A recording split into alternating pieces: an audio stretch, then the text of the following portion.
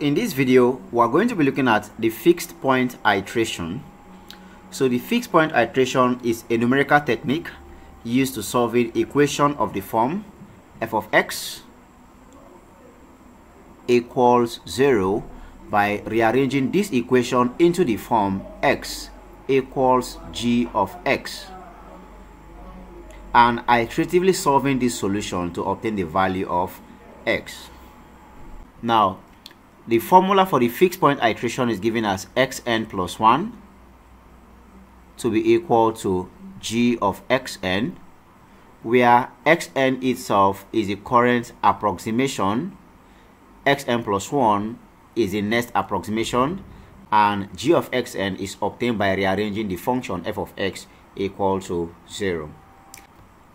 Now, in fixed point iteration, convergence is said to occur when the absolute value of the derivative of the function, or g prime of xn, is less than 1.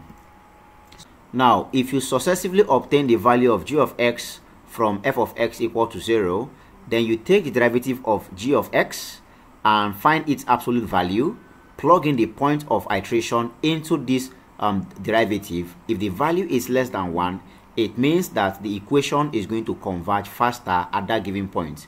But if the value is greater than 1, it means that the value is not going to converge, rather it will keep jumping.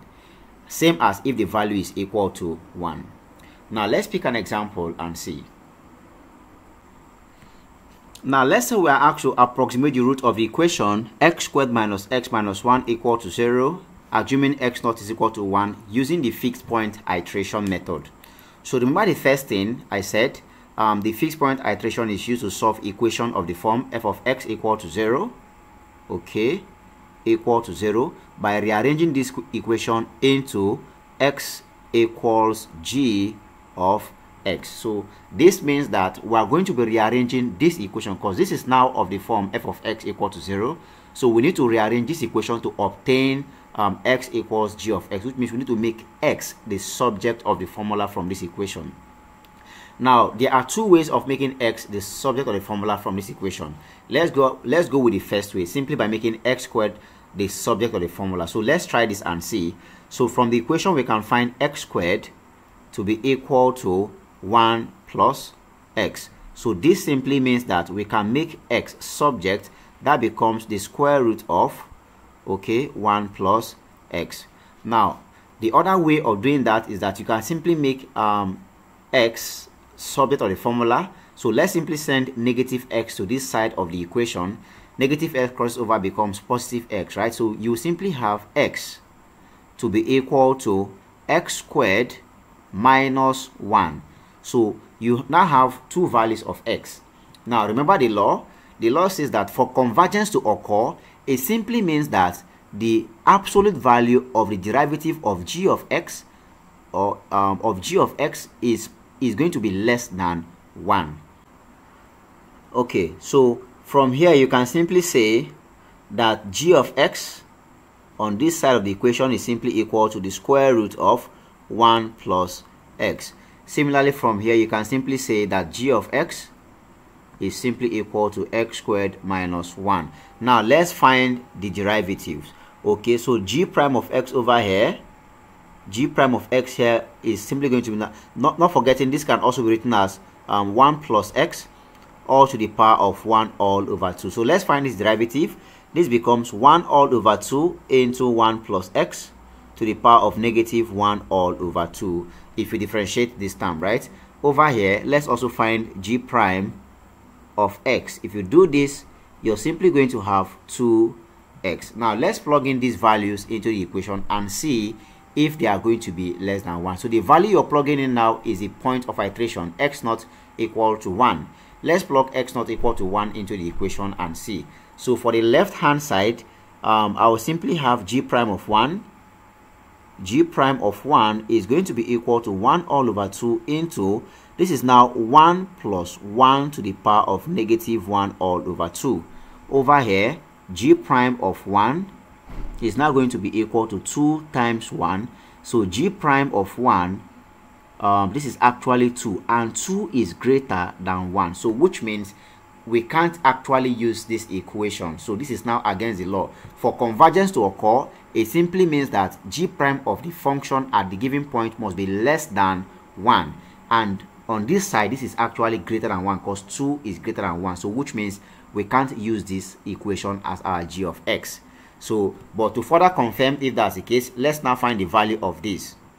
Okay, so over here, this is going to be equal to 1 all over 2 multiplying now 1 plus 1 there is 2 to the power of 1 negative 1 all over 2. So let's obtain what this value is. If you evaluate all of this, you have approximately 0.3536, which is actually less than 1. So which means for this given question, we are going to be using this as our g of x. X equals root of 1 plus x, or g of x equals root of 1 plus x. So that means this is the equation we are going to be using for our fixed point iteration and not this particular one. So that's the first thing to do. Once you're given an equation, you first of all convert it into this form, make x subject of the formula. So you have different options of x. You can do that for all the values of x there. Then you test by differentiating each of the values of x. Then after differentiating, you plug in the point of iteration into them. Any one that is less than 1 becomes the equation you will use for your iteration and discard the other ones. Okay, so let's begin our iteration now. So now we've been able to prove that for this particular question, we are going to be making use of x equals the square root of 1 plus x to be our function, which can otherwise be written as 1 plus x to the power of 1 all over 2.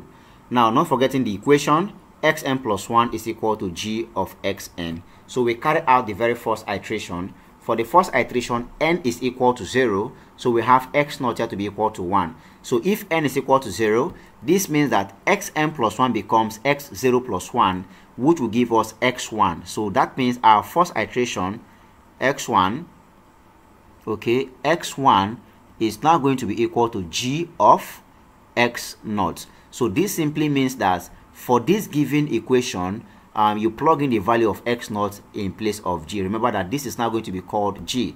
Not forgetting that we said you have to rewrite the equation to obtain x to be equal to what?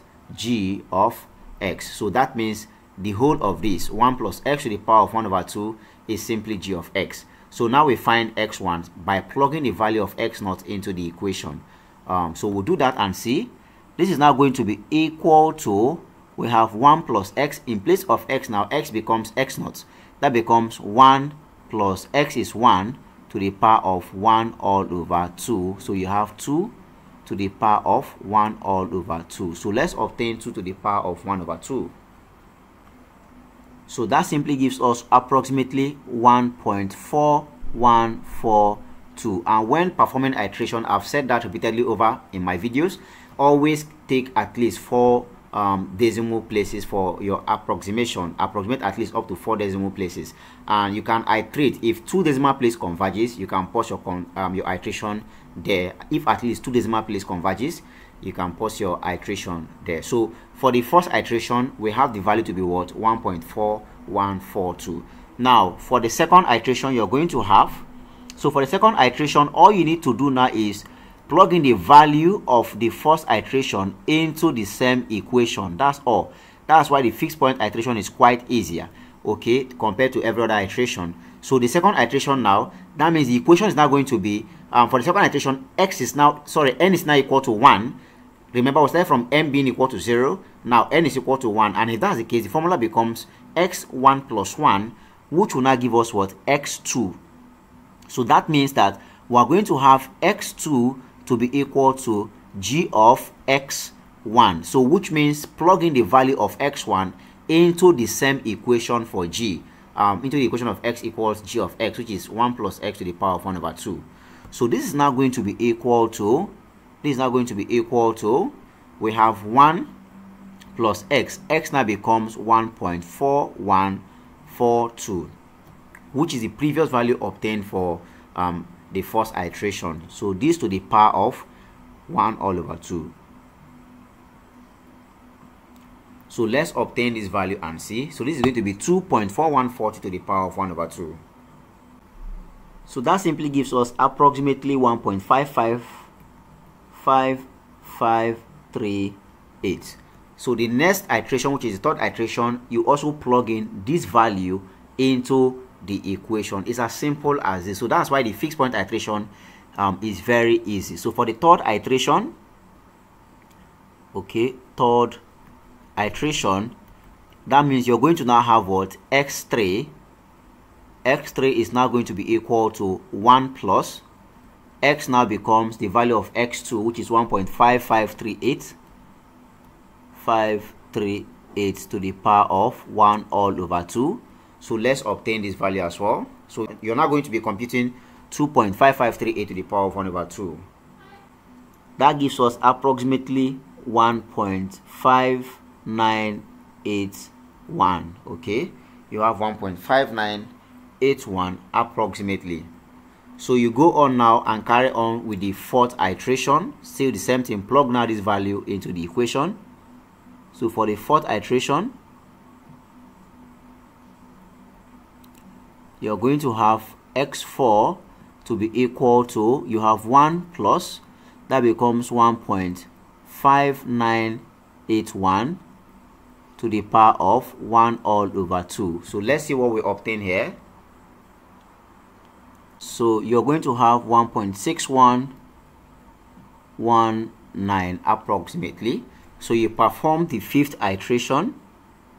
Okay, so fifth iteration. So x5, still the same thing. This becomes now 1 plus 1.6119 to the power of 1 all over 2. So let's see what we obtain. So this gives us approximately 1.6161. Now you see that for the fifth iteration, the root has converged up to correct to 2 decimal places. In the previous root, I have 1.61. In the current root, I have 1.61. So which means correct to 2 decimal place, this root has converged. So you can choose to leave your iteration here and say correct to 2 decimal places, the root of the equation has converged, and the answer is simply 1.61. But let's try the sixth iteration and see what we are going to have. Let's just try the sixth iteration and see what that gives us. So sixth iteration, x6 is equal to, I have 1 plus 1.611, sorry, 6161 to the power of 1 all over 2. So let's see what we'll have. This will become 2.6161 to the power of 1 over 2. So once again, this gives us approximately 1.6174. So again, you see now that the root is still repeating correct to 2 decimal place. You can see here we have 1.61. Over here we also have 1.61. Over here we also have 1.61. So which means the correct answer or the correct root to that equation is simply 1.61. X is equal to 1.61. That becomes the correct answer to that given question. So guys, that's how you employ the fixed point iteration to approximating values in numerical analysis. In the next video, we are going to be solving complex examples involving trigonometric functions under the fixed point iteration. I'm sure you want to be a part of that video, so do well to tap the subscribe button and turn on your notification bell so you don't miss out on that video when it drops. I will see you in the next video. Thanks.